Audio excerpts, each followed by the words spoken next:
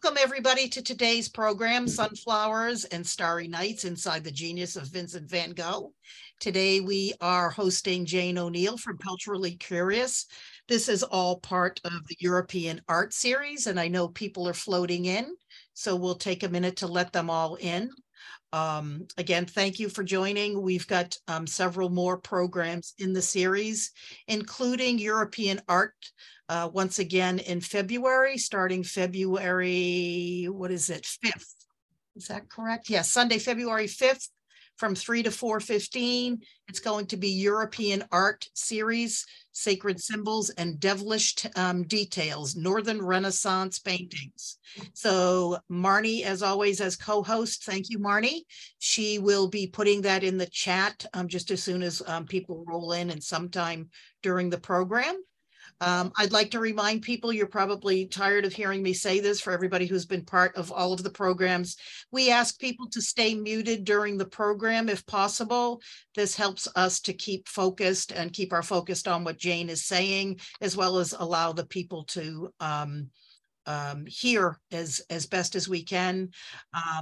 Once the program comes to its tail end, we usually open it up for people to ask questions. So you can either use the raise your hand button and we will acknowledge you, or if you see a free moment in there, excuse me, just reach in and ask your question, and Jane is always very courteous and helpful in answering all of our questions. So for people who are just coming in, welcome, Sunflowers and Starry Nights Inside the Genius of Van Gogh. Today, this is a collaboration with the Rockport Library as well as many other libraries throughout the state. I specifically would like to thank the Friends of the Rockport Library for sponsoring, as well as all of the other Friends groups and libraries. I am Dana Mastriani from the Rockport Library.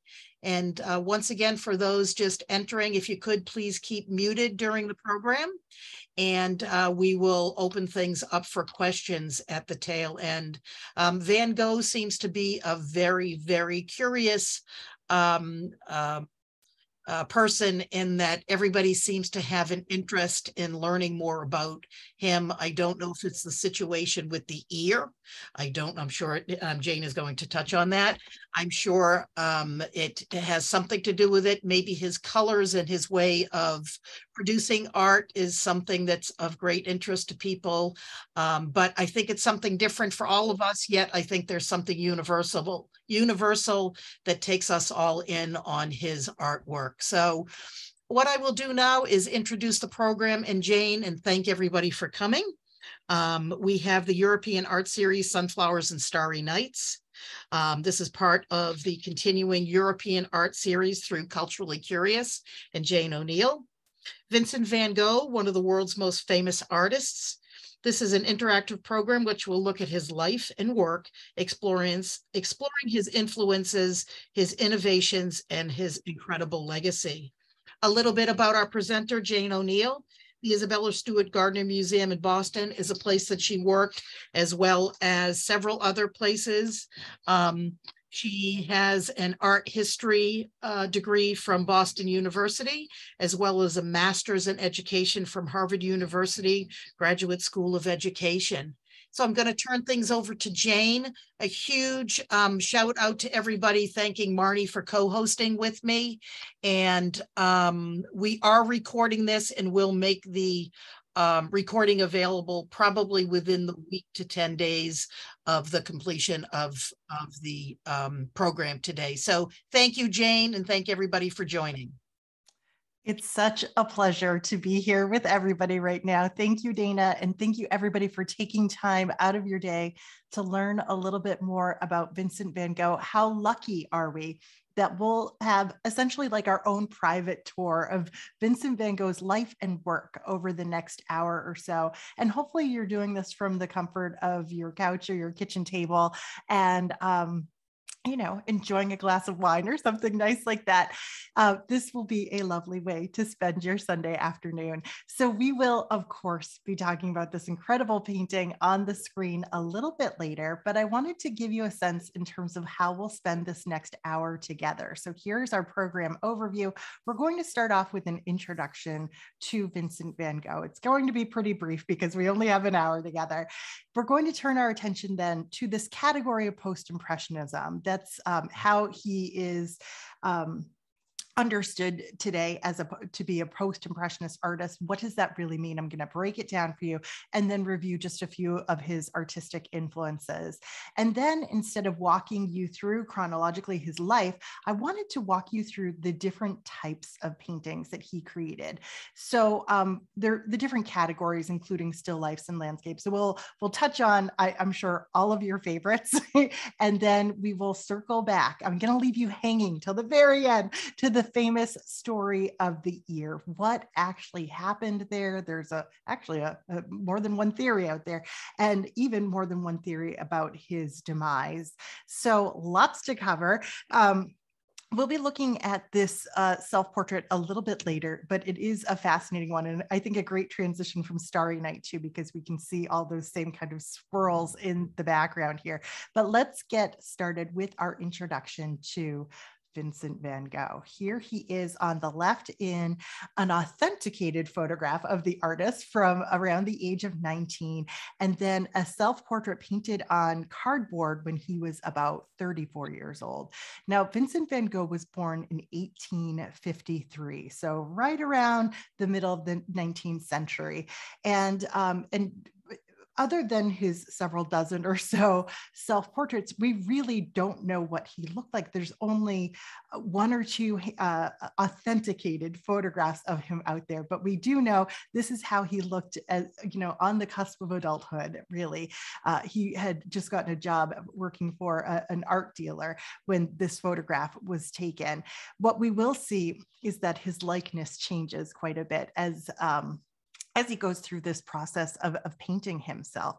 Now, let's start off with some of the basics here. Vincent van Gogh, of course, was Dutch, but he lived most of his adult life, his professional career as an artist, in France. He came from an upper middle class background, and despite that, he really sort of chose a very simple lifestyle for most of his life. We'll touch on that in just a moment. He went through a couple of different kinds of jobs, including being an art dealer and working in the church before landing on becoming an artist. So he didn't find his way to art until he was 27 years old. And then he passes away at the tragically young age of 37. So that's really only a decade where he's working. And during that time, he produces 900 oil paintings and over 1,100 works on paper. So he is just cranking things out. And I think we would agree that a large number of them are really like masterworks.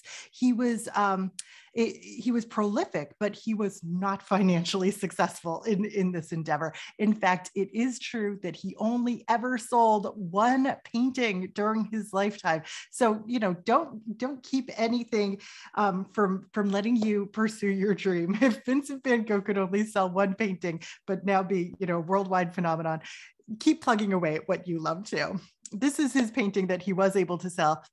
And I don't think for any of us, it would necessarily be the one that we would choose. It's called The Red Vineyard from 1888. And like so many young artists, he sold it to a friend for the equivalent of about $2,000 in today's money. Now, I mentioned before that he liked simple living, and he also sort of attempted a career in the church. He served as a missionary for a brief time when he was a young man.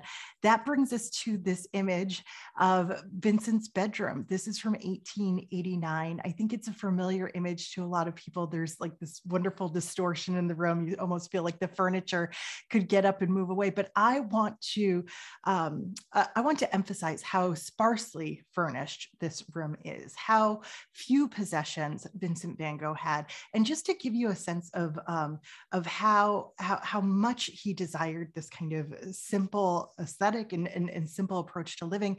when he was serving as a missionary, he was given room and board to do that work. I think it was like above a baker's shop, and he was supposed to go out and proselytize and convert people. But instead of doing that work, he wanted to serve people, and he actually gave his lodgings to a homeless man and chose for himself to essentially sleep on a pile of hay in a barn.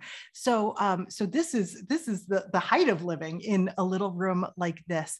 So he prefers this kind of monastic lifestyle.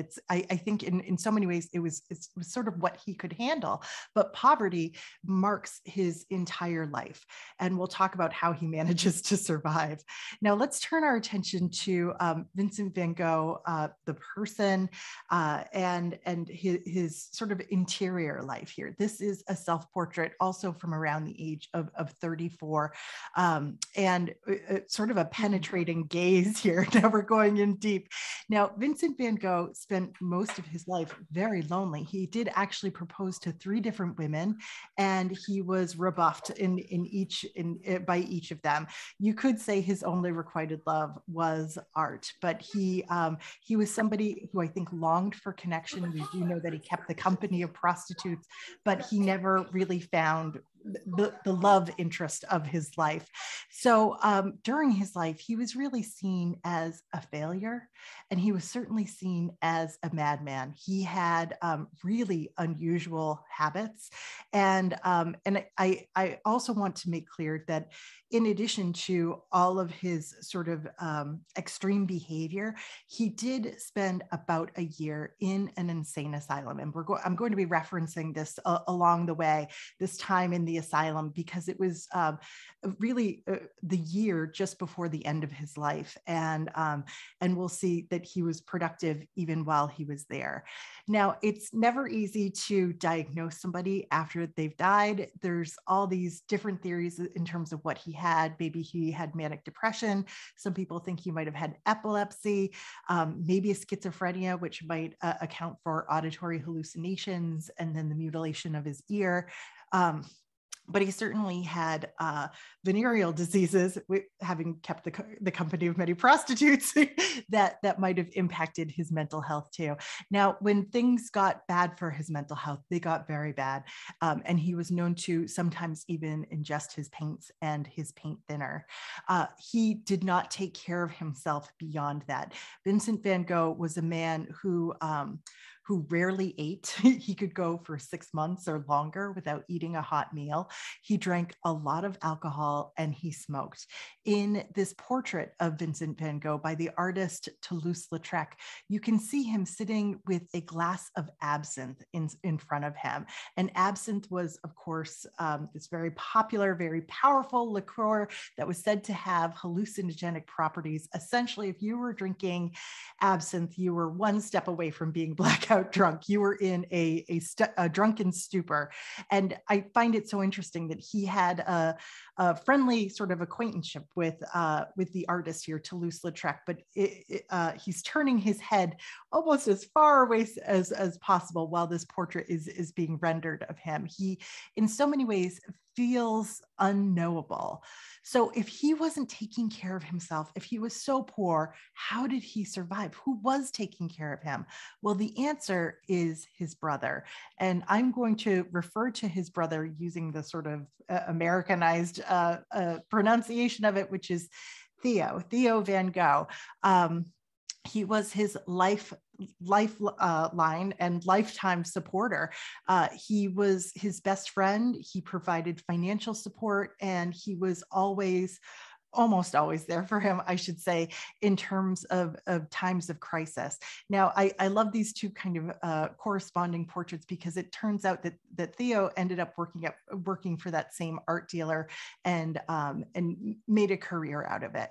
Now, even if the two men weren't in close proximity, they were writing to each other all the time. Vincent Van Gogh never kept a scrap of paper that his brother Theo sent him, but Theo kept everything, 600 pages of letters from his brother Vincent.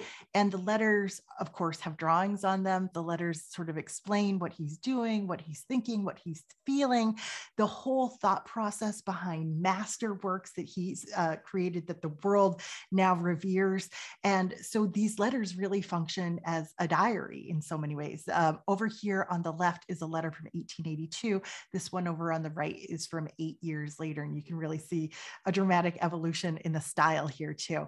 So we get a sense that Vincent van Gogh was somebody who was living on the edge. He was sort of being propped up by his younger brother here. And now we're going to turn our attention to exactly what this means, this idea of being a post-impressionist artist. How does Vincent van Gogh really fit in there? Because in so many ways, isn't he just an artist unto himself? Nobody else really paints like Vincent van Gogh, right? Well, yes and no. Let's see how this all works out. So the term post-impressionism, of course, is in reference to the term impressionism. So let's just get grounded in both of these terms briefly. Over here on the left, we have a painting by the Impressionist artist Claude Monet. And on the right, we have an example of a post-impressionist work by the artist Seurat. So Impressionism, of course, comes first, and it's an artistic style that's marked by its rapid execution, with the artist usually working outside or on plein air, attempting to capture momentary effects of light and shadow. It has a sketch-like, unfinished quality to it. In many ways, you don't see the finer elements, the finer details in a picture, like blades of grass, but you can see broken visible brushstrokes, like in the leaves of the trees over here. I think the tree trunk on the far left over here is a great way to sort of see how these Impressionist artists were really interested in light and shadow. So Monet and others are working in the late 1860s, the early 1870s, and eventually this revolutionary style really takes hold. But you have the next generation of artists who are interested in it, who are working within the same vein, but they wanted to make something that was more permanent. In fact, there were even a few post-impressionist artists who thought, how do you teach this at a college? Like we need to have some structure to this. And Seurat over here on the right is nothing but structure. So he decides his approach to Impressionism as a post-impressionist, although he didn't call himself that, would be to very carefully and methodically place paint on his canvas. So it's not going to be a loose, rapidly executed work that is done in an afternoon. Instead, he spends months, if not years, on his painting, applying little dots of paint like pixels on a screen. Now, so the whole process and the approach here is so different, but one of the big guiding principles for post-impressionist artists was this idea of color theory. And color theory basically boils down to the idea that if you put two colors that are opposite each other on the color wheel next to each other in a painting, especially if they're unblended, then they will essentially, the way our eye and our brains perceive them is that they will be more vivid and more vibrant. So many post-impressionist artists, Van Gogh included, are very interested in color theory. And I think you can really see this at play in Seurat's painting, particularly around this painted frame that he created. If we look right down here in the foreground, there's this little stretch of like a violet frame where he's painted it, this deep purple, and you can see that it's directly in response to this kind of peach patch of grass there. So he's kind of working within this vein, and you can see it throughout the painting if you wanted to spend an afternoon with The Afternoon on the Grand Jatte, which is the title of this painting. So let's turn our attention now to sort of see how post-impressionist looks when we're looking through the lens of Vincent van Gogh. We've got another impressionist painting by Claude Monet on the left, Vincent van Gogh over here on the right. Claude Monet is just applying these loose, fluffy brushstrokes to everything in this painting, whether it's clouds, whether it's grass, whether it's flowers. We've got another garden scene over here, but you can see how intentional Vincent van Gogh is in terms of his application of paint. Just train your eye on just like this dark dark maroon color that he is taking our eye down this path here. And he's using these very short, very specific, very intentional brushstrokes to do that. He changes his brushstrokes according to whatever flower he's painting. So he's changing color, he's changing brushstrokes, but you can see essentially as you move down this bed of flowers here over to the tree and the rock wall, he's being very careful and very controlled in his brushwork, but changing it according to what he is painting. And he's, like I said, purposeful all along. Let's also consider for a moment other artistic influences for an artist like Vincent Van Gogh. Like the Impressionist artists, Vincent Van Gogh and other post-Impressionists were very interested in Japanese art. Japanese woodblock prints were essentially flooding Parisian society, French society in the later part of the 19th century. So images like this would have felt novel, but they would have been nearly everywhere. And they certainly inspired works by Claude Monet. Many of you have probably seen this portrait of Claude Monet's wife that I believe is at the MFA in Boston. The same is true for Vincent Van Gogh. He saw these types of prints and they sort of galvanized him. To him, this was a completely different way of picturing the world. He would have seen something similar to this with like the stick branches stretching out from an unseen trunk across essentially a field of color.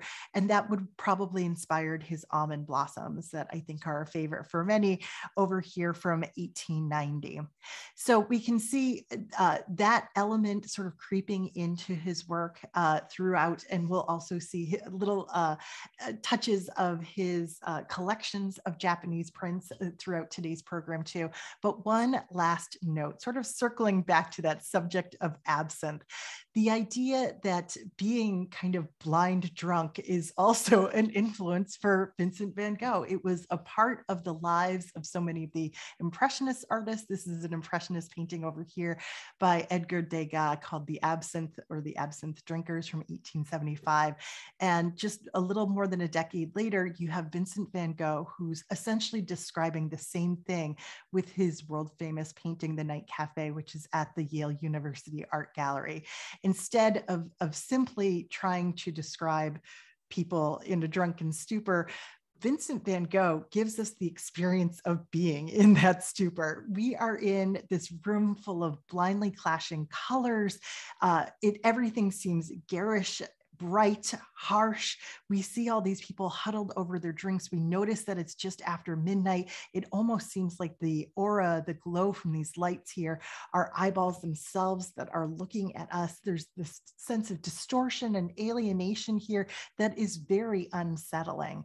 And certainly the fact that he was drinking absinthe, in addition to the poor diet, in addition to the mental illness, all of these things were sort of coming together to inform paintings like this. So now let's dive a little bit deeper into Vincent Van Gogh specifically. We're going to get into these different categories of subjects that he was really kind of moved by. And it starts off with peasants, farmers, and work. And this is kind of a natural shift for him because he had started off as a missionary and he was so interested in the plight of the poor. This was what really fed his soul. If not the mission work, then at least connecting with and being really well aware of the struggle of the less fortunate. And so peasants became really his number one subject when he first launches himself. So one of the things that's important to know about Vincent Van Gogh is that as an artist, he was almost entirely self-taught. And one of the ways he learned to paint was by copying prints. And he particularly loved the prints of this artist over here named Jean-François Millet. He was a French artist who was really popular right around mid-century. So when Vincent Van Gogh was being born, Millet was creating these scenes, these realist scenes or Barbizon school scenes of poor peasants, of farmers. In this case, this is his monumental painting of a farmer who is sowing seeds. You can see this is his seed bag. These are the seeds in his hands as he's striding down this hill. So this is something that Vincent van Gogh copied directly as part of his training, part of his education, part of his practice. But we can see that his version of the sower, even though the subject he sort of gravitates towards, his reinterpretation is really all about color theory here. So we've got this kind of gorgeous lemon lime yellow that's happening in the background, and it kind of mixes with these beautiful purples and periwinkles and lavenders here. And of course, everything is animated, maybe you could even say agitated, by these short, visible brushstrokes, these broken brushstrokes. He's not trying to hide them. He's not trying to blend them. They are a part of the experience of the painting. Vincent van Gogh painted so many different farmers, so many different sowers. They actually appear in his work 30 different times. This is, like I said, a subject that he really gravitated towards. Oftentimes you see that it is really nothing more than an opportunity for him to explore color theory. So in this case, the land is purple and the figure is orange, and we see in this case the land is purple, and then we have this kind of orange and bright yellow sky in the background.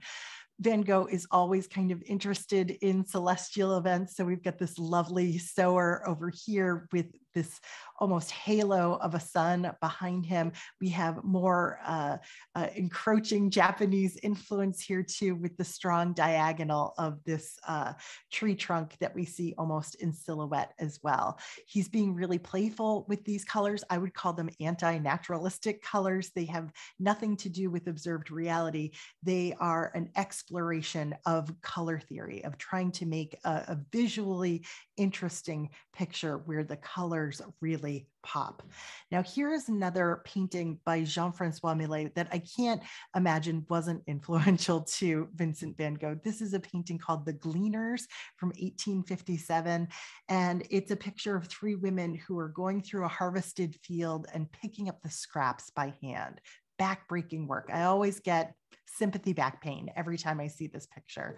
And this is essentially what Vincent van Gogh explored again and again in the early years of his career. Women, almost always women, who are hunched over working the land. Oftentimes they're harvesting potatoes, but they're folded over themselves. They're doing this work that is so difficult, and you know, there's dignity in this work, but there's certainly no fanfare in this work. It's such humble work, and that's really what leads us to what's known as Vincent van Gogh's first masterpiece. Now, it's amazing to think of this as his first masterpiece for so many reasons. I'll start off with just the date. It is 1885. He is halfway through his 10-year long career. And here we've reached his first masterpiece, and it doesn't even look like a signature Vincent van Gogh.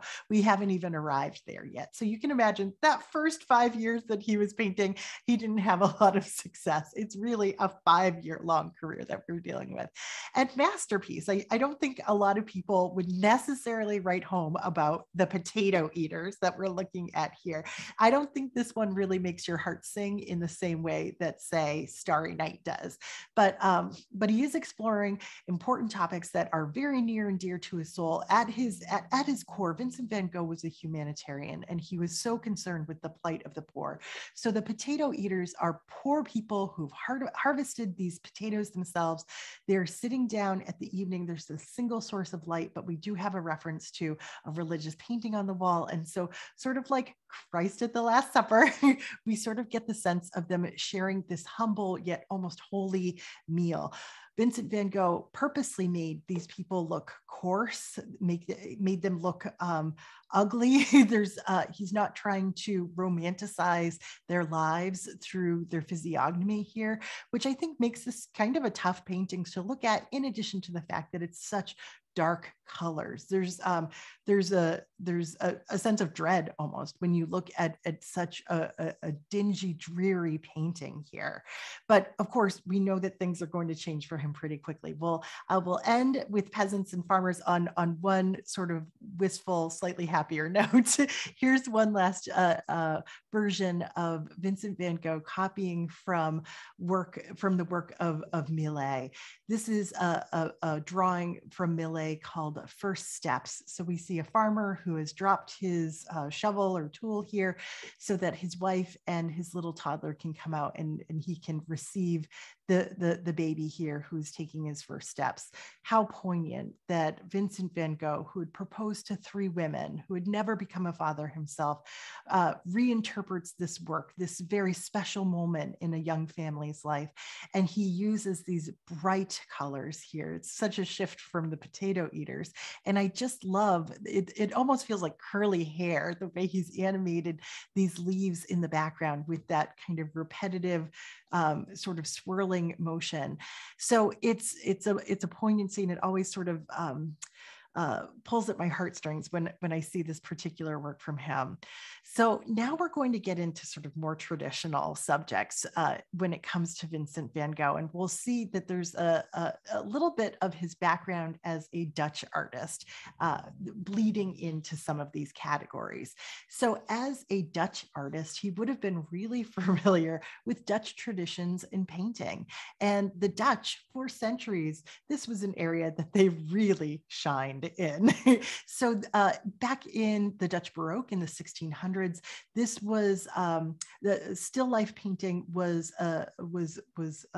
I can't emphasize it enough. It was really the best in the Netherlands.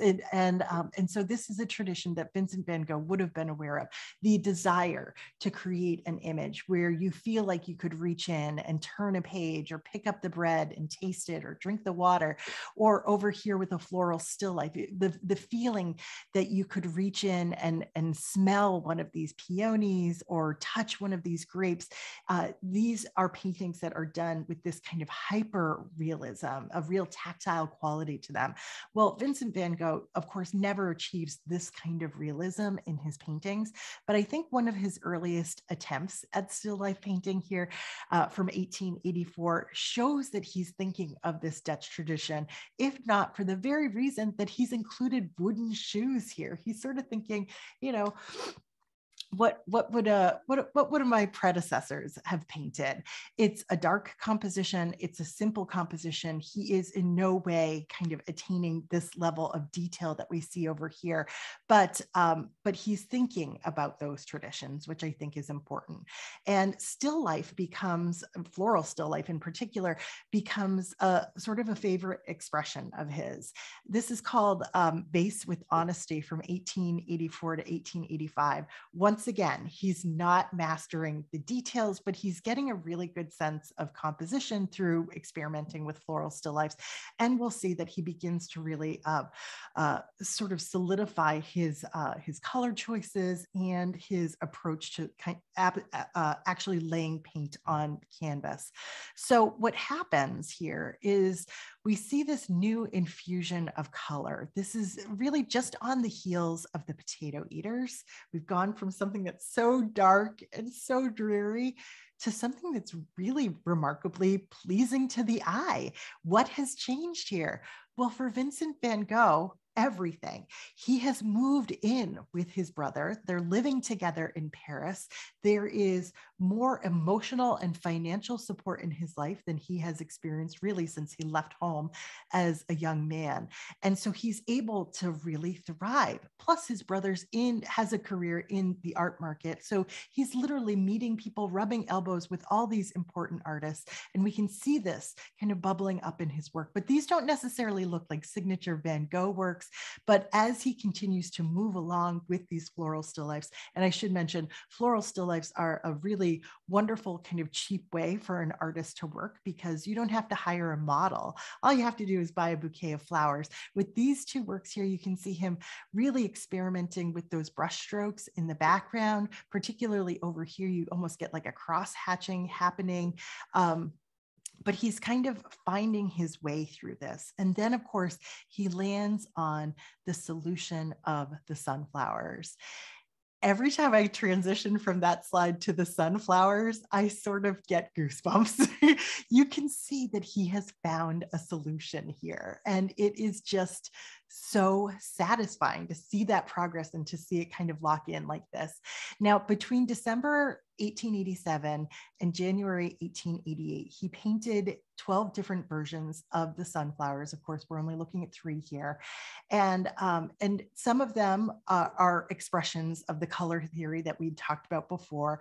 A lot of them show sunflowers from kind of bud to blossom to decay.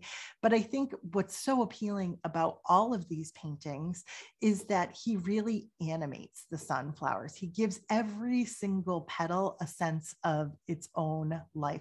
And it's just so appropriate too, because that's what sunflowers are like. We know of sunflowers as, rotating to follow the sun. They have this liveliness to them already.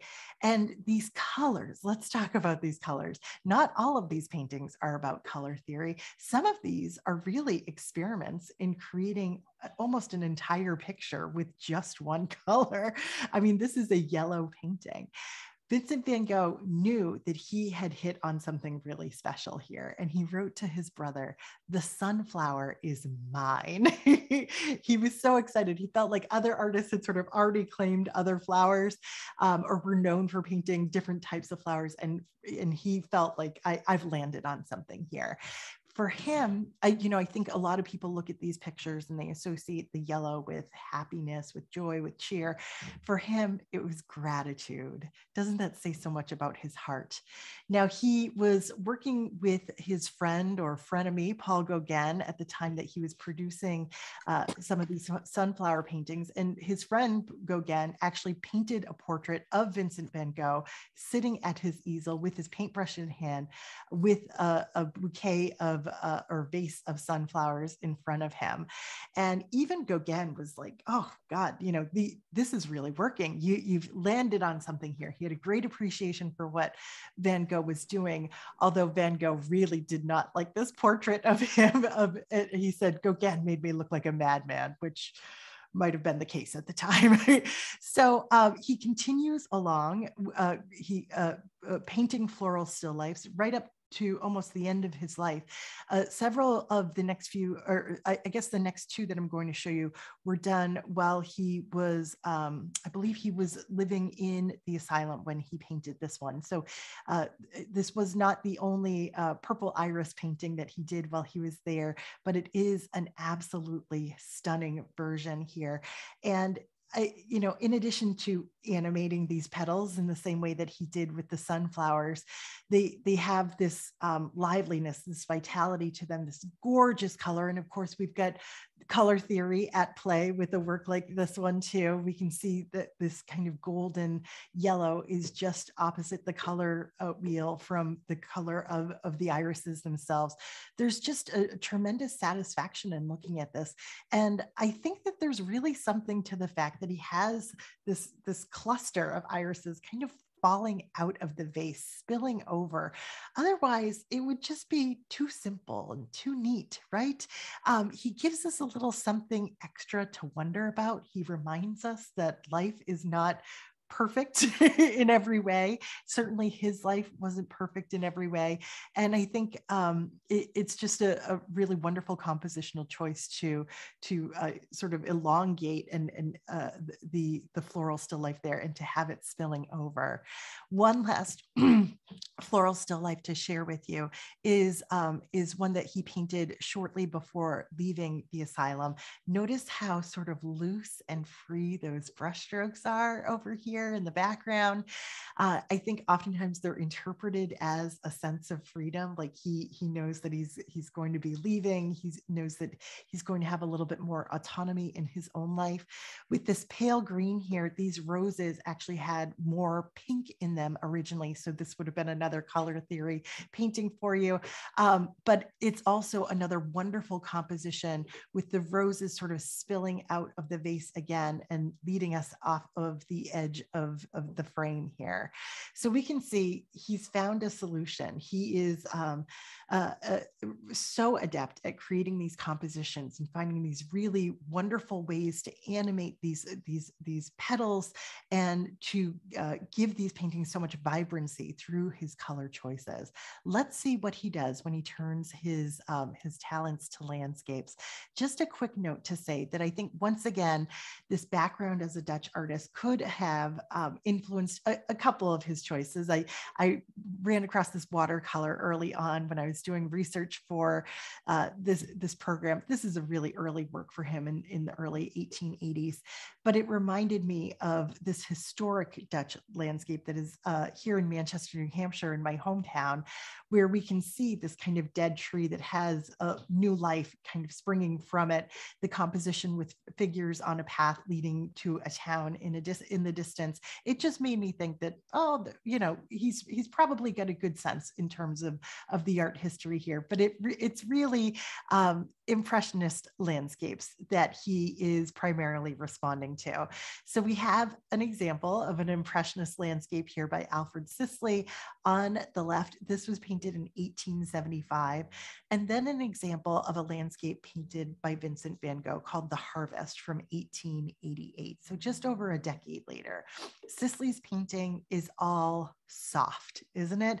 Don't you get a sense of just how loose his brushwork was, how much paint he sort of loaded up on his brush just to make all of these soft forms, the grasses in the foreground, the trees, the fields, the clouds. Everything's different when we look over here at Vincent Van Gogh on the right. Everything is sharp, intentional, and methodical. Sisley might have dashed this painting off in an afternoon or so. Vincent Van Gogh probably worked on this, well, maybe for not much longer, but we really get a sense in terms of just how intentional every single brushstroke is and how he's varying these brushstrokes depending on the color, depending on the form that he's actually painting here. Now, his landscapes are another opportunity for him to really showcase his incredible sense of color. This is called Peach Trees in Blossom from 1888. I just love how there's some blue in the road over here. It extends up through those peach trees to the mountains in the background, to these short dashes of blue in the sky. This is just such a gorgeous painting, so satisfying to look at. And clearly we've arrived at his signature style now. I think most people would see a painting like this and easily be able to say, oh, I think that's probably a Vincent Van Gogh. Now, if we're going to backtrack just for a moment, because I think when it comes to landscapes, perhaps his model, his mentor in art, Jean-Francois Millet, might have influenced where Vincent Van Gogh goes next, because we're looking at two Millet paintings here that are these sort of mysterious night scenes. There's something sort of dramatic happening in the sky, each of them. And Vincent Van Gogh becomes really preoccupied with the idea of creating scenes at night. And so we have arrived now at two of his most famous paintings, the Café Terrace at Night from 1888 and Starry Night over Rhone from the same year. So with these works, he wants the challenge of painting sort of illumination at night, painting starry skies with this sort of dark or almost black night sky. So of course for him, it's all about color theory. This beautiful blue sky is exactly opposite this yellow cafe terrace over here. And then with the starry sky over the Rhone, over the river, we've got the opportunity to do all these reflections in the water. We've got these wonderful sort of radiating halos around the stars, sort of jumping back and forth here. I just love how he's using this short, kind of intentional, almost boxy brushwork in order to kind of separate the night sky from the stars in it. But for both of these, he's coming so close. We've almost arrived at the ultimate solution for him, which I think is Starry Night. And once again, I have goosebumps because you can see that he's been working through some ideas. He gets to a picture and it's like everything clicks. Now, there's so much to say about The Starry Night, which is from 1889. It's in the collection of the Museum of Modern Art in New York City. How lucky are we that it's in the United States? Now, this is a world famous painting. You could go anywhere, show them the picture, and not only would they know the name, they'd probably know the artist. When my son was in preschool at 3 years old, he knew Vincent Van Gogh and he knew Starry Night.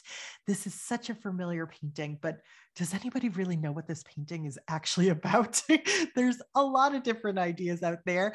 They're all theories. But I think part of the public fascination originally began with the fact that this was painted by Vincent Van Gogh when he was living in an insane asylum.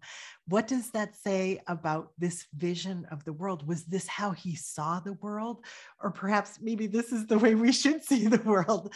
So let's sort of dive in here. We'll just take it apart with what we see. First of all, this big sort of flame-like tree over here is a cypress tree. Cypress trees have a strong association with death. They were often planted in cemeteries, and it serves as this tall framing device. If you think of like the rule of thirds in a picture, it sort of occupies 1/3 of the picture. It's in the foreground. It sort of leads us a little ways into the middle ground. We've got this row of seemingly sort of humble houses taking our eye to the middle distance here, where there is a church with this very tall steeple that I always think of as being like a needle. And it's like this needle that pierces the sky here. It's the connection between the foreground and the sky up above. Beyond that, we have these rolling hills that really look like ocean waves, don't they? I mean, you don't really see hills that look like that in that color very often. And then the night sky, which is almost as though we are looking at a galaxy itself with this swirling form right here in the center. Images of galaxies, or a galaxy that looked like this in particular, had already been published. Perhaps Vincent Van Gogh was aware of it. Perhaps this is just him taking some artistic license. We already know that he was experimenting with this idea of creating these halos around the stars like this. But in this case, there's this incredible sense of movement from the landscape itself to this sense of atmosphere here, and all of the short kind of pulsating brushstrokes that surround everything. In fact, I've given this presentation in a lot of senior communities over the years, and seniors in particular tell me that they can't really spend a lot of time looking at this work because it seems to pulsate for them. Maybe that's why it has this kind of hold on our popular imagination, because maybe a painting like this moves a little bit more for us than your average painting. Now, let's see. Astronomers have studied this painting, and they've actually sort of tried to determine the exact date that it was painted according to the formation of the stars and the moon in the sky. I don't think that you have to break down this painting to get to the realism behind it, the realism of when, or the realistic facts, the day-to-day facts of when was it painted and what does it firmly represent, because this is an artistic expression. This is an interpretation of the world. I think it's important for us to note that this is not necessarily how Vincent Van Gogh saw the world. He was looking at this scene, or a similar scene, through his windows at the insane asylum, but he took artistic license, and we know that he worked on this painting for several days. Notice here that church that he painted actually has a domed roof in the back. He decided not to include it. It certainly doesn't have as tall of a spire, and we don't even see the hills in the background. So he looked, he painted, he looked, he painted. This isn't an exact recording of what one madman saw looking out his window one night, as romantic as that might be. Different historians and art historians have come to this painting with so many different ideas over the years. I just encountered one the other day by a really preeminent art historian who theorized that there's actually a woman giving birth in the stars here, that this is her crown. I suppose this is her breast, and maybe somewhere in here in the swirl is a pregnant belly and a child emerging. But one of the things that actually somebody in the audience of one of my presentations noted to me was that in all of this kind of swirling formation in the sky here, what we actually have right at the center is a knot. So even though there's this looseness, there's this freedom, this is something that's kind of swirling in on itself. There's almost a sense of paralysis here, which would certainly make sense for a man who was in an asylum, institutionalized while he created this, feeling stuck. So not to dedicate too much time to this, but I also just wanted to show you how thickly this painting is painted. You almost get the sense that he squeezed the paint out of paint tubes in order to accomplish something like this. If you're interested in looking at it up close and personal, I absolutely recommend going to MoMA.org in order to, you can get up close and rotate the canvas around. It's really fun and exciting. So just a few more landscapes that I wanted to briefly show you before we finish up with the famous story of the year and some portraits. We have just a few more sort of beautiful celestial events happening in pictures like this. Notice we've got a couple in the foreground, one with a red hair and beard, which you could certainly interpret as a self-portrait of the artist. Once again, very poignant because he didn't necessarily have somebody to go out on strolls with.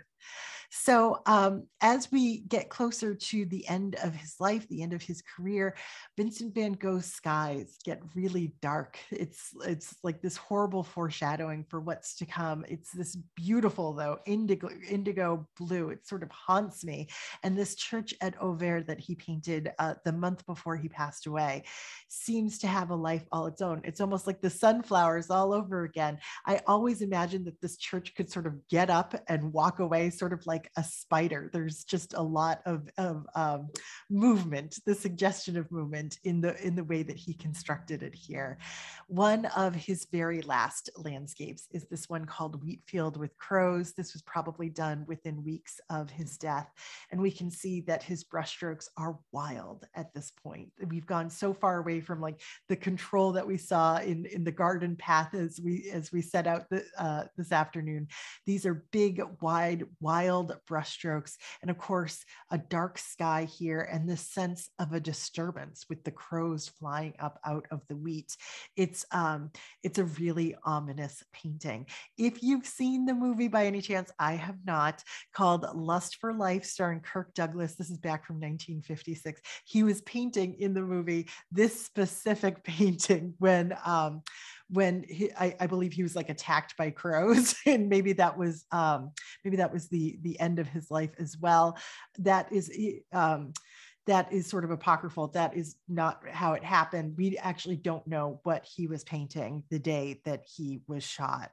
So let's finish up really quickly with portraits and then the ear. Now, Vincent Van Gogh only had close relationships with a few people in his life. So he would go back to them again and again as subjects in his paintings, if not models for him. I think sometimes he just went back to the same painting again. So the figure that we're looking at in these three pictures is a man by the name of Père Tanguay, and he made sense for Vincent Van Gogh to have a friendship with because he owned an art supply store. So within the space of a year, Vincent Van Gogh goes from painting kind of a naturalistic portrait of Père Tanguay, very traditional, with the figure looking off at this diagonal here, not directly confronting us frontally, which is really sort of out of line with the history of art. But then as Vincent Van Gogh becomes more comfortable and becomes more established with his own style and approach to painting, we can see that his evolution in his approach to his art dealer friend, art supply dealer friend, it becomes much more post-impressionist. We can see those really intentional brushstrokes defining the entire work. We can also see that Pere Tanguay shared his appreciation for Japanese woodblock prints, so he surrounds him with those. Another figure that Vincent van Gogh goes back to again and again is the wife of his mailman. This is a painting that he called La Berceuse, which is essentially like the lullaby. And in this case, this woman, who we can see in 5 different forms here, is holding onto a rope that would have been attached to a cradle. So this is a woman who was rocking a baby to sleep, as she, at least when she initially sat for Vincent van Gogh. As I look at these, I would imagine that he created one painting and then just replicated it and used it as an opportunity to explore color theory here, making her face, I think, increasingly greener and greener. So with these works, once again, it's somebody who was kind of within his inner circle.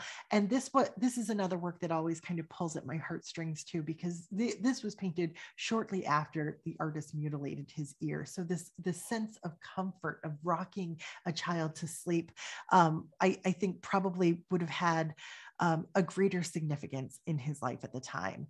Now, after Vincent van Gogh leaves the asylum, he lives independently for a couple of months, but he is under the care of a doctor that his brother connects him with, Dr. Gachet. Excuse me. So Dr. Gachet was looking after Vincent van Gogh, and when Vincent van Gogh first met him, he was like despondent because he could see that Dr. Gachet, who was also an artist and who was prone to melancholy himself, he felt like there's no way that this person could help me. He wrote to his brother that he felt like it was the blind leading the blind. But eventually the two men established a good friendship and a good working relationship. But he creates this it's like the ultimate portrait of a melancholy figure, right? Leaning on your arm, sort of looking off into the distance mournfully. These 2 versions here. I believe the first version sold for close to $1 million back in 1990. It's the equivalent of 158 million today. It was one of those kind of huge surprises in the art market where we really began to see Vincent van Gogh's work kind of getting traction in the art market and fetching ever increasingly higher prices. So when it comes to portraits, Vincent van Gogh, like other Dutch artists before him, like Rembrandt over here, decides that painting yourself is probably a great way to practice and to prove yourself as an artist. So once again, sort of following in this Dutch tradition, this is a really a fairly early self-portrait with the pipe and the red beard. And we're going to see over the course of just the next few images how dramatically Vincent van Gogh changes, at least in terms of his artistic interpretations of himself. The following year, he paints himself as an artist, working at a canvas, paints in hand, and sort of looking healthy. He looks like his face is full. He looks like he's eating well. This corresponds to that period where he's been living with his brother. He looks like the young man that we saw in like the only authenticated photograph that we have of Vincent van Gogh. Here he is about 34 years old, and I think there's tremendous pride in who he is as an artist here. There's still a lot of innovation in the painting itself. We see those short brush strokes, very intentional in terms of their direction and their size and their shape. He's working with color theory. There's some blue and some orange here, but I love the little details. He's included some red and some green in his hair, and that only gets more dramatic. Look at what he is doing over the course of the next year. The brushstrokes get bigger, they get bolder. The integration of of anti-naturalistic color, I think, is really wild here. It's almost as though he has like animal-like qualities. Every time I look at these images, I feel like I'm looking at a lion. But he's using these sort of wild brushstrokes on his skin, not just to describe his beard and his hair. And the detail that I just love here is that he's using like orange and yellow stripes all the way down his nose here, and then cross-hatching them with some yellow too. I mean, this is a really wild way to paint yourself. So he's being experimental in his color choices and in his brushwork. Add to that this highly animated background too, and these pictures really kind of knock your socks off. And then it leads us to this work, which seems like a surprise in response to it. This is from about a year later. Vincent Van Gogh painted this when he was at the asylum. And I think you can once again get that sense of constriction in a picture like this, even though we have that kind of free, floating, swirling background here and the same color palette to describe his clothes. You almost get the sense of somebody in like a straitjacket, somebody who feels so compressed and restrained here. And there's certainly a sense of melancholy in the face. But it's this next self-portrait which always knocks my socks off. This is such a dramatic picture, and he has changed so much when you see this picture. This was also done while he was at the asylum. This corresponds to those dark landscapes with the dark blue sky. Look at how emaciated he is. He doesn't look like himself at all. You wouldn't guess that that was the same young man. This was done just the year before he passed away, but there is certainly a directness, an intimacy here. He's once again showing us, presenting himself as an artist here. There's pride in that identity, but there is also sort of a new kind of melancholy, a new kind of pathos in the brushwork. It doesn't have that same sense of rigor. You sort of get the sense that is sort of slipping away from him or slipping out of his control. The very last self-portrait I wanted to share with you is also from 1889, and we can see that he's just shaved his beard here. He actually even included little cuts on his face. So when he passed away, he didn't have his signature red beard. He would have been probably unrecognizable to many of us. But it's so interesting to see this last look of him before his death. So let's wrap up. I know we're at 4:00 right now. So very quickly with the story of the famous ear, what actually happened there. So Vincent Van Gogh became sort of fixated on this idea of starting an artist's commune in the south of France, free from the corruption of the city. But who wants to go live with somebody who was as erratic as Vincent Van Gogh? His brother essentially pays the artist Paul Gauguin to travel to Arles, France, and live in this little yellow house painted here by Vincent Van Gogh to start this artist's commune. And this is incidentally where Vincent's bedroom was when he was living with Paul Gauguin right before the ear incident. So Paul Gauguin and Vincent Van Gogh create these self-portraits of themselves. They exchange them in advance of living together. And over the course of the next 9 weeks, I believe it was, they have an incredibly productive artistic relationship, but they are also they're roommates, and that's not going so well for them. I remember reading at one point from one historian that said essentially Vincent Van Gogh didn't have an off switch. And so when he got excited about things, like he couldn't calm down. And this began to really wear away at their relationship. One night they quarreled, and apparently Gauguin left the house very angry. And apparently Vincent Van Gogh ran out after him, brandishing a razor, but then ran back into the house. Gauguin returned to the house in the morning and found Vincent Van Gogh with his ear severed, lying in a pool of blood close to death. he called the authorities and he got on a train, and the two artists never saw each other again. There's an interesting detail that comes from the news reports at the time. I have the translation here that says, last Sunday at 11:30 in the evening, Vincent Van Gogh, a painter of Dutch origin, called at the brothel number 1, asked for a woman called Rachel, and handed her ... his ear, saying, "Guard this object with your life." Then he disappeared. When informed of the action, which could only be that of a pitiful madman, the police went the next day to his house and discovered him lying on his bed, apparently at the point of death. The unfortunate man has been rushed to the hospital. Now, I will say, over the years, I have read so many conflicting reports about what was actually cut.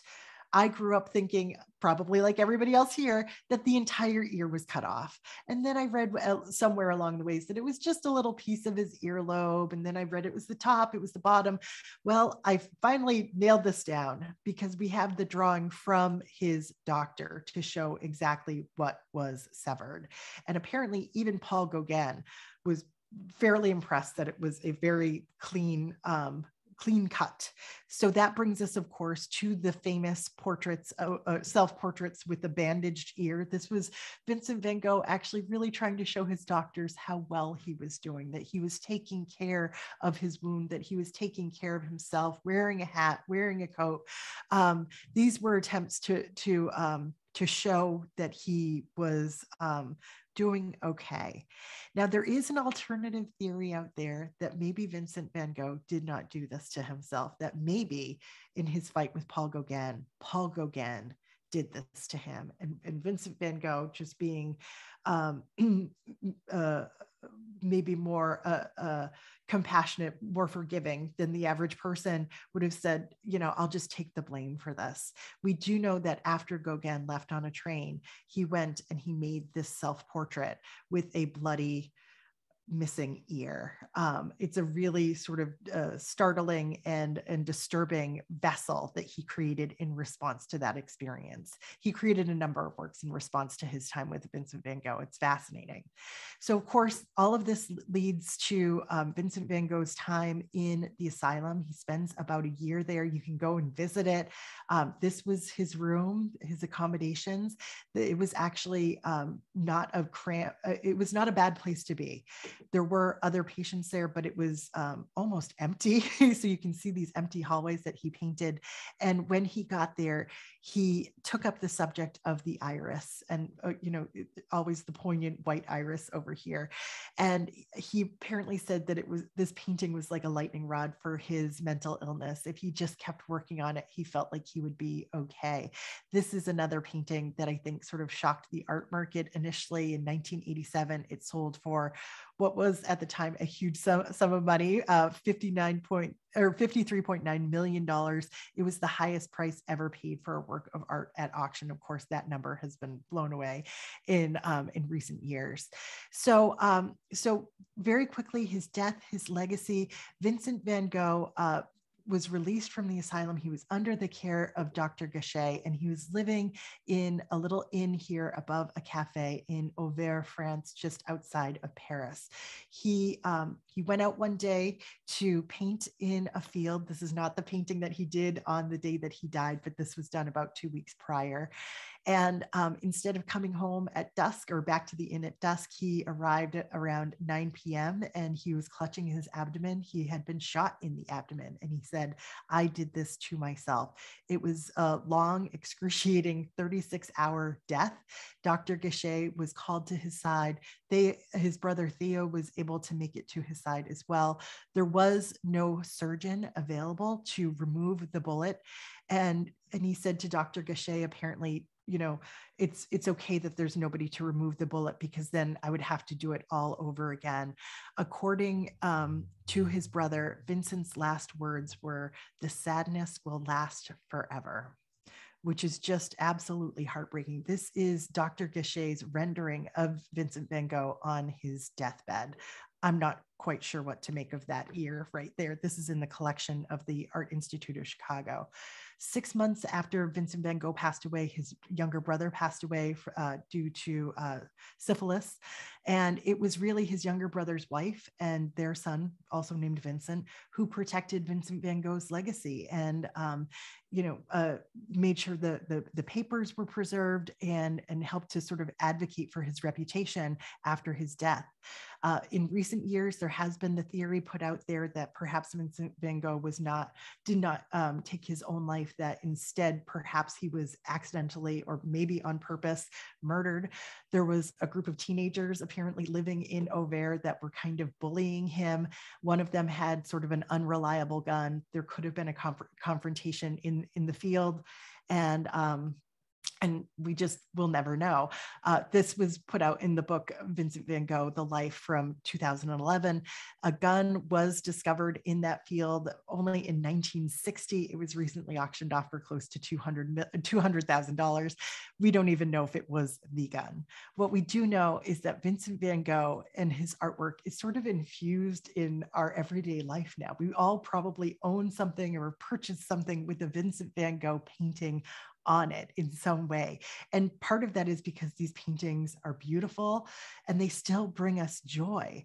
It makes it especially sad when you see these jokes about his ear being severed, and we forget that he was an actual person who was, experiencing so much misery. He was really suffering, and it's become this kind of awful punchline. Today, we know that people are flocking to see as much Vincent Van Gogh as possible. There are the Van Gogh immersive experiences where you can walk through the paintings and floor-to-ceiling projections. There's the Loving Vincent movie from 2018 that has like 65,000 individually hand-painted frames. So every single frame of the painting or frame of the movie looks like a Vincent Van Gogh painting. And then there's the Vincent Van Gogh Museum.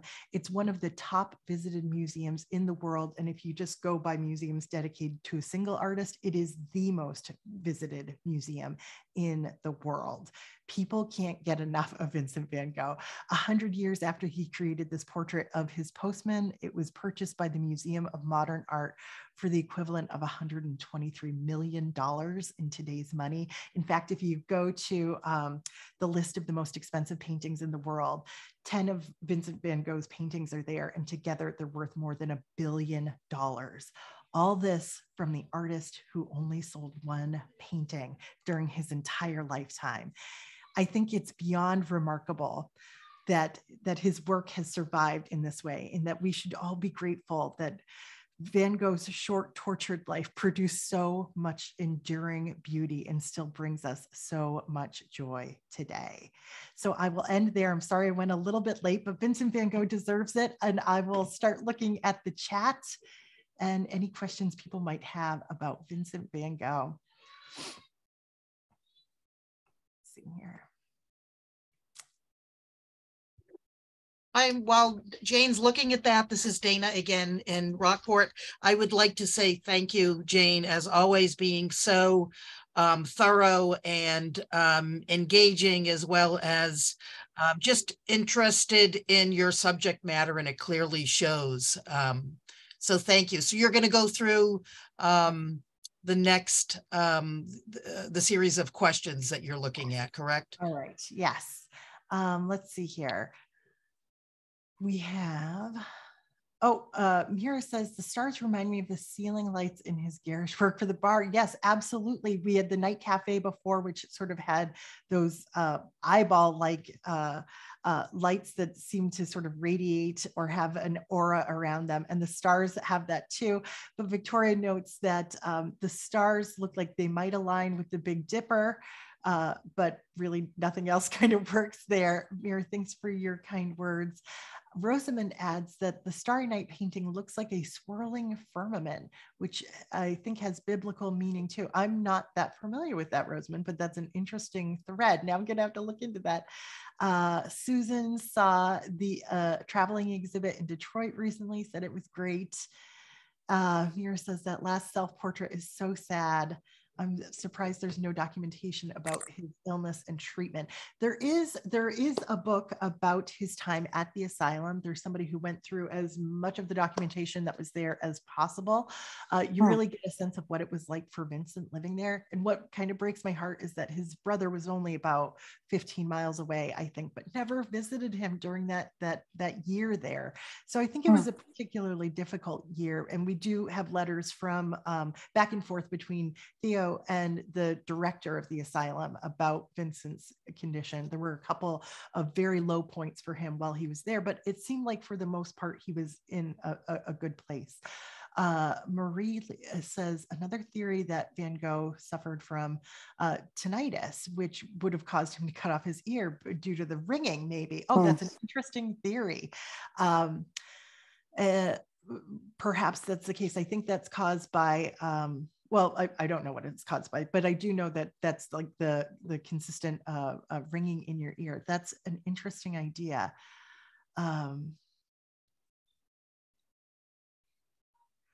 Kathy says, sort of in regards to the idea of Vincent Van Gogh sort of taking the blame or the fault, whether it was Vincent Van Gogh taking the blame for Gauguin, maybe cutting his ear, or kids who had shot him. You never know. I sort of gravitated towards that theory for a long time because he just seemed like such a compassionate soul. Like he wouldn't want to get anybody else in trouble. Okay, somebody shot me, but I'll take the blame. Somebody cut me, but I'll take the blame. But really, there were a lot of negative reports about his behavior when he was living in the little house. I mean, there was like a petition from the neighborhood to get him out of there because his behavior was so out of the norm. So both things could be true simultaneously, but I think he was a pretty sick person. Hoping to see the Van Gogh Museum in Amsterdam. That's on my bucket list, Dorothy. I hope I can go. I hope you can go. Marnie says, please tell us about the next program in February. Oh, it's a great one. Okay, so devilish details and sacred symbols. So everybody here has probably read the Da Vinci Code at one point or the other. What's wrong with the Da Vinci Code is that Dan Brown was trying to apply all this meaning to symbols that weren't even necessarily there. But he was just looking at the wrong period, the wrong time, because if he'd been looking at the early Northern Renaissance, it's just filled with symbols. Everything has symbolic meaning, and we're going to delve into the symbols in these paintings. Some of them refer to things that are holy. Sometimes there's just like little devils crawling out of everything. It's a really fun program because we're going to get like microscopically close to these pictures and really delve into what every element means there. Lee, thank you so much for your kind words. Victoria says, what kind of paint was Van Gogh using? I believe it was all oil painted for the most part. I think I showed one watercolor. CG, thank you for your kind words. You too, Mary Lou. Jan, okay, now my head's just getting really big going through this. Thank you everybody for spending your afternoon with me. I really, really appreciate it. Thank you, Jane, as always, and thank you for answering all the questions. I've got one. You had mentioned that he only sold one painting. And so was it necessarily that that type of artwork wasn't revered then? Is it he didn't try to sell many paintings? What was the reason for that? That is a really good question, Dana, because now that you're making me think about it in a whole new way. And I mean, he's got a brother who's an art dealer, so you'd think that there would be a little bit of extra push there. I think that he was still pretty avant-garde. I mean, he was like rubbing elbows with the avant-garde in Paris while he was living there, but he was still sort of on the edge of that. He wasn't fully integrated into the art scene yet. And I have a feeling he was just, in the margins still. So maybe he hadn't quite been discovered. It certainly seems to me that some of his best work was produced just before his death while he was living in an asylum and in the months after that. So I'm not sure that that work had really even been seen yet. I think he was actually gearing up for an exhibition that he was pretty excited about, but he was just up and down in the weeks leading up to his death. I mean, he was writing to his brother that he felt like an absolute failure, and that he saw no happy future for himself. So it's really, I mean, if you wanted to sort of go back and forth, was he murdered? Did he take his own life? It's really hard to go by what he was writing, because his letters to his brother were really up and down at that time. But the question of why only one picture, I think is a very good one. One thing that I'm really curious too is, if he wasn't selling these 900 paintings, where were they? Certainly his sister-in-law and his nephew had a huge role in the formation of the museum, but I mean, all of that took decades to happen. So it's really interesting to think about where everything was and how exactly it was preserved too. Let's see, did he write his brother in Dutch or in French? Shelley, that's a really good question. We could go back to the letters really quickly. Offhand, I don't know. Let's see here. Ooh, I think that's Dutch. I'm not sure, but I think that's Dutch. If anybody can make that out, let me know. The letters have been published and translated, if you're interested in going through those now. Where is Starry Night now? It's at the Museum of Modern Art in New York City. Kara says, I'm filled with a great sense of sadness and empathy for this man. Kara, if I could help you feel that way, I'm actually honored, because I do feel like too much these days, it's like he's a joke, or the story of his ear is a joke, but he so clearly cared for other people and felt things so deeply and created so much beauty for us that we still enjoy. I feel like our hearts should be with him. Just going through these questions. Thank you, everybody, for these kind words. I think I got to everything. I've got another question about the bedroom, because that is one of my favorite ones. It has a Seussical feeling to it. And if you notice, one of the portraits on the wall, I think, is his self-portrait. Yeah. And we don't see anything else with this.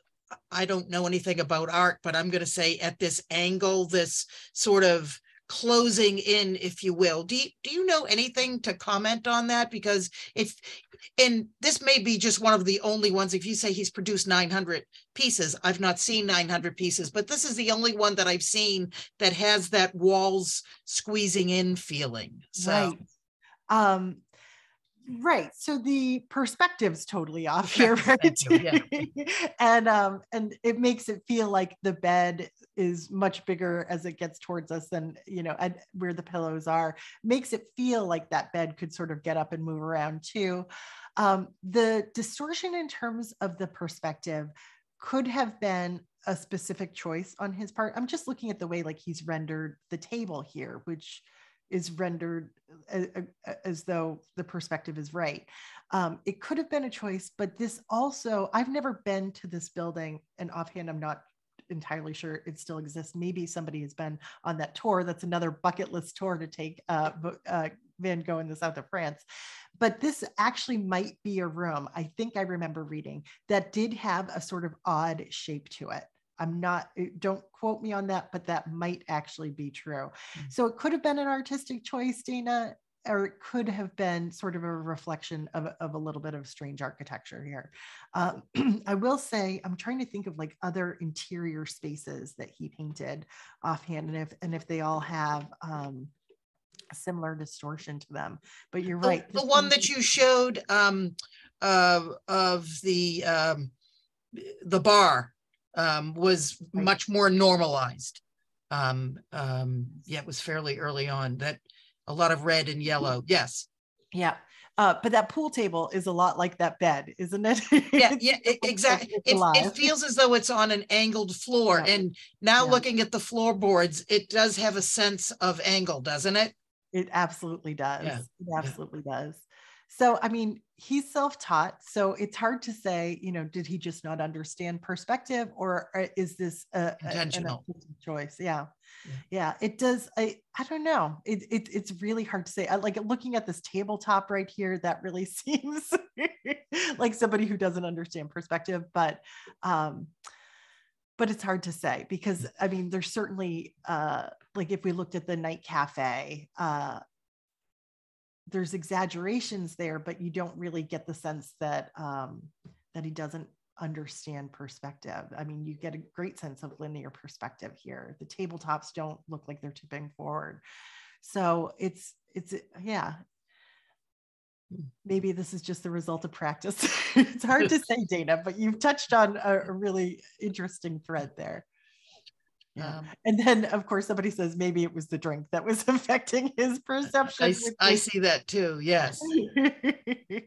Well, Jane, as always, it's one of my favorite Sundays is to spend it with you. And once again, you don't disappoint. And we look forward to seeing you again next month. Thank you, Marnie, for being such a gracious co-host and putting all the information for next month's in the chat. And we will look forward to seeing you, Jane. So thank you as always. And again, I'll thank everybody for joining us. Enjoy the rest of your day.